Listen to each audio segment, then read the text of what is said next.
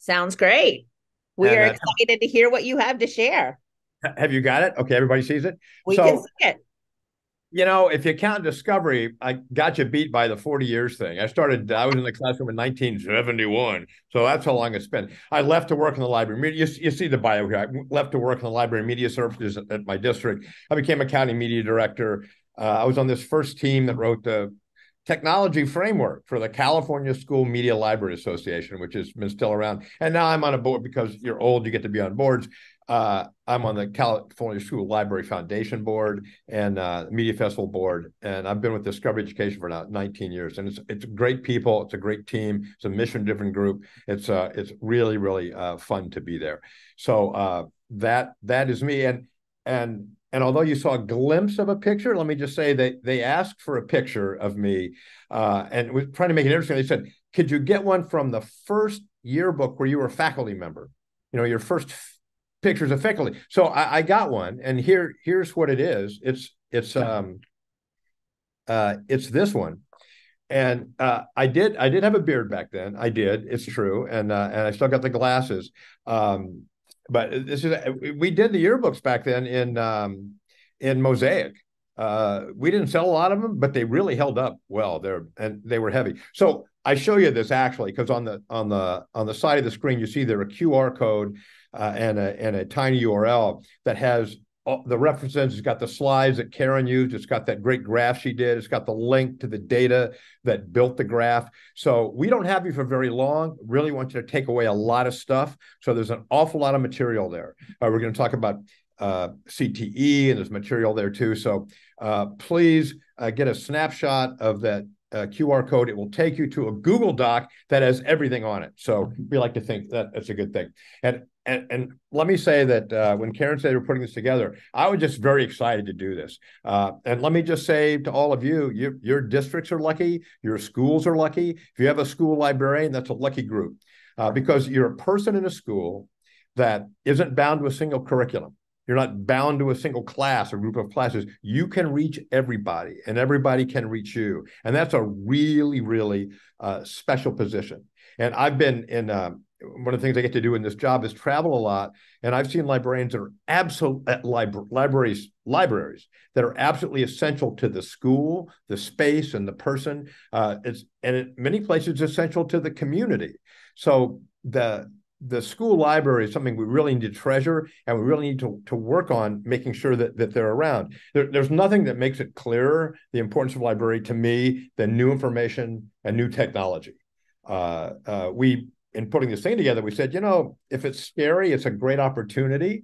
And where do you go when you need information and comfort? You go to a library. So that's really cool. And this picture was made in generative AI, by the way. So that's a plug for my session. We can learn to do this, but it's a lot of fun. I'll show you the prompt. But two librarians whose kind of work I admire. One is Nicole Henning, and this is a book that she wrote. I've been talking about AI and librarians for 5 years, and this is one of the first books back in the day when AI just meant digital assistants. It's changed a lot. But you see there that the idea is we really do want to move forward because we're serving users in a very different way. And we never know what that's going to be unless we explore. Another librarian that I really like, and you may know her work, is a school librarian. Nicole was a post-secondary librarian, was the MIT librarian for a while, and now is other places.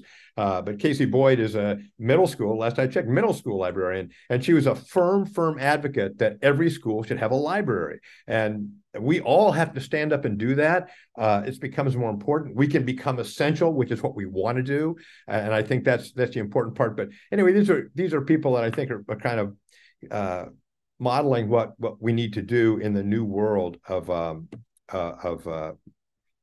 libraries and technology. And a brief history of it is that, when we started in libraries back in the day, this is maybe even before me, is we were book centered. We were book centered. And I show you these pictures because I know a lot of you from New Hampshire. And this is the Peterborough town library, the first library in the United States to be owned and funded through taxation. It's 1833. The hard part here was finding the font that matched it, but there it is. And they refurbished it, and it's all very cool.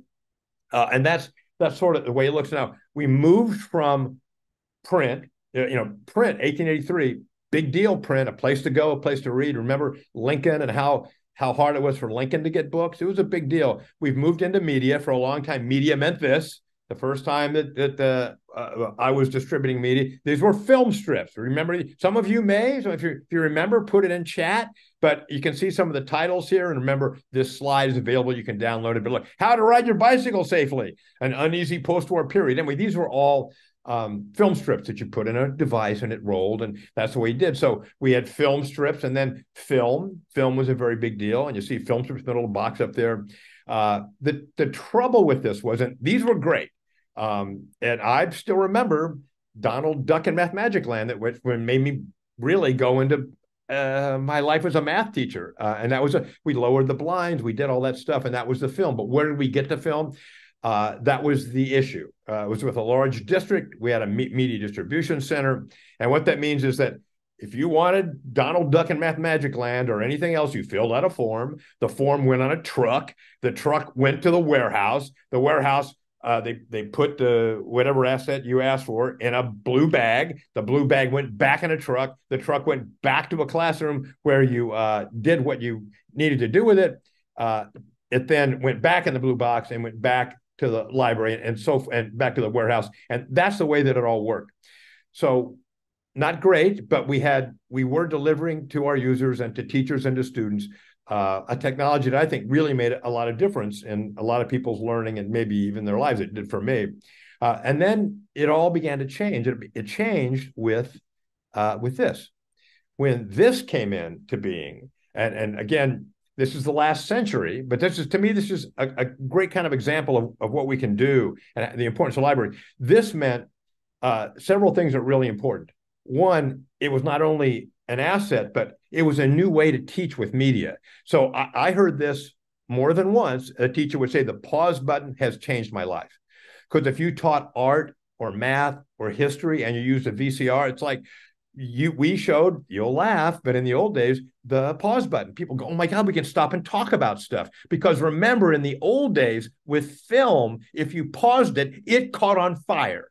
That was what film did. So this was a really big deal. It also meant that you could have closed captions, which was huge. And it meant you could develop an on-site media library. And this is one of the keys. By the way, my master's thesis was looking at schools that had video libraries, compare the size of the library with the test scores. And if you factor out everything else, it turns out the more media assets you had, the higher your test scores were.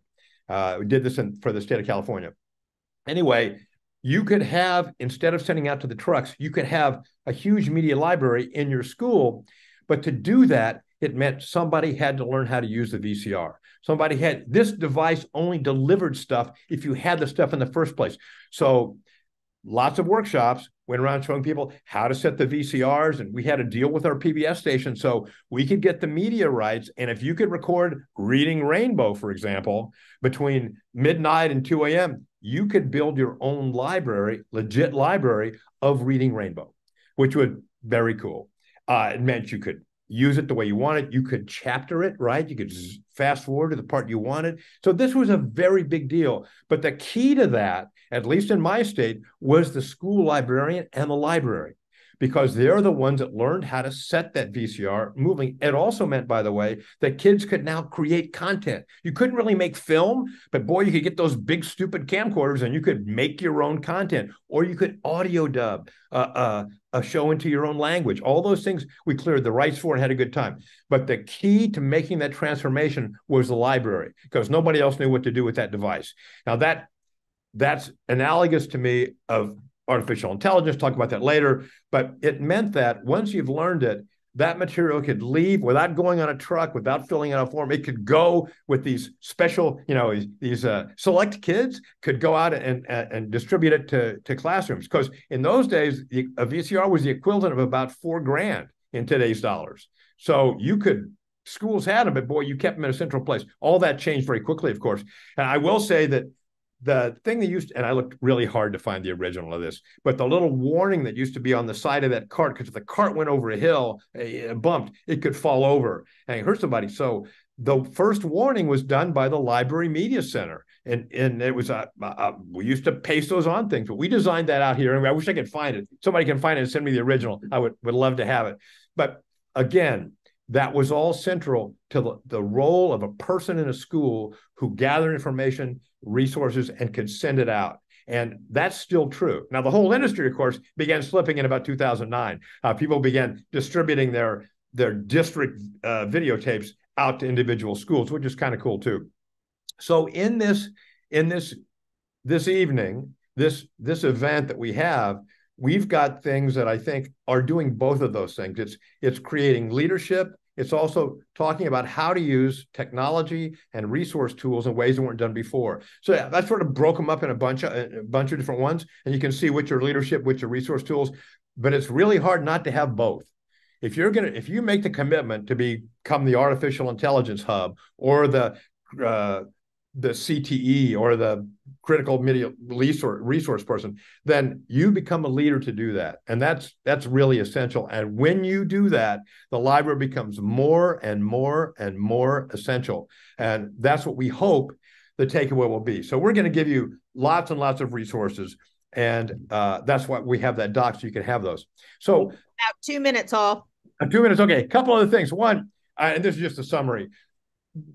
One of the tools of Discovery Education's experience, it has more assets than now are in the Peterborough Town Library. How are you going to use 200,000 assets? You need someone to be able to help you do that. And that's a librarian's role. AI, the prompt library, it's a VCR kind of situation. And when I think of libraries, this is one of my two favorite places on this planet is this. And if you recognize it, go ahead and put it in the chat. But this is a wonderful, wonderful place. Here's my library card for it.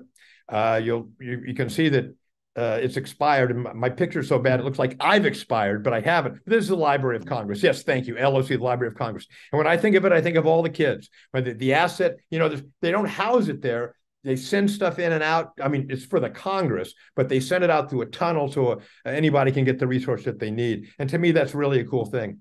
So in California, our foundation put out a challenge on the importance of school libraries. And it was a challenge for a student to make a video about the importance. And I'm going to just show you a little bit of it. And then Karen, you tell me when to pull the plug. But this was the winner, and I shortened this a little bit. But this was made by a student to talk about the importance of the school library.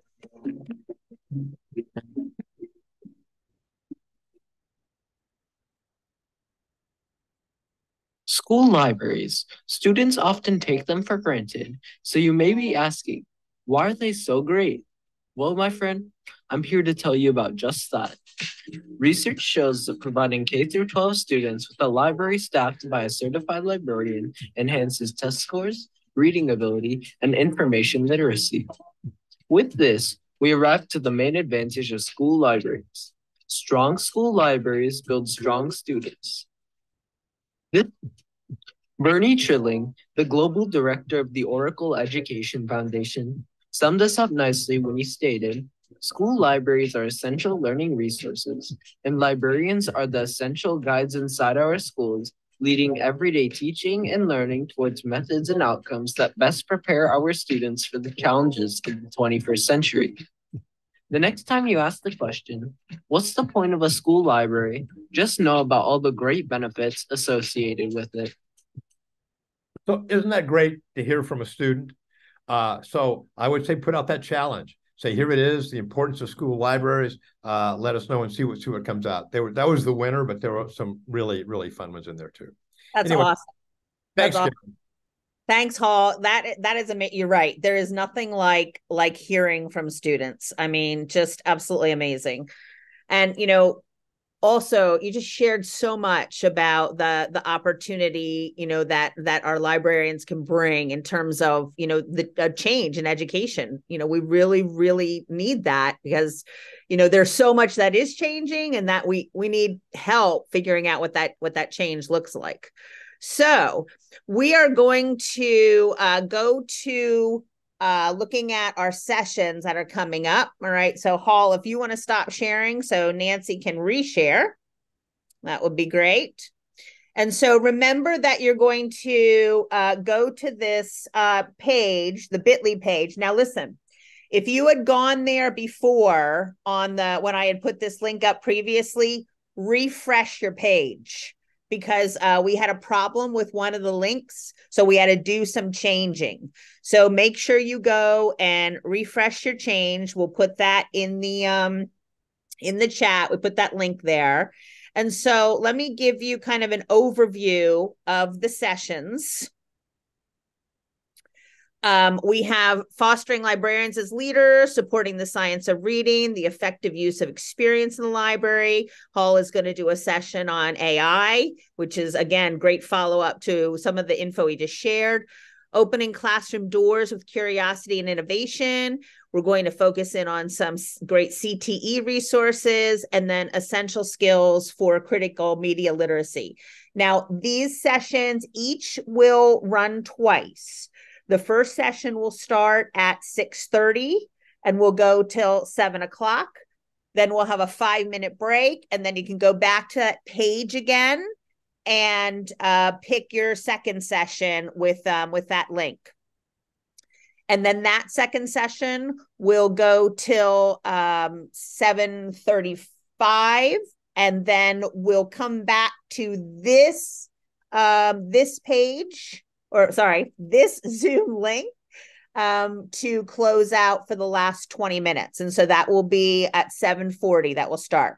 So again, pick your breakout session, 6:30 it starts, goes till 7 o'clock, 5-minute break, pick your second session, 30 minutes, and then come back here at 7:40. We will leave this room open. In the event that you have any questions, you can come back here. Shay will be here. She can help and support. So go to your page, make sure you refresh it, and then we'll see you in your session in 4 minutes. Thanks, everyone.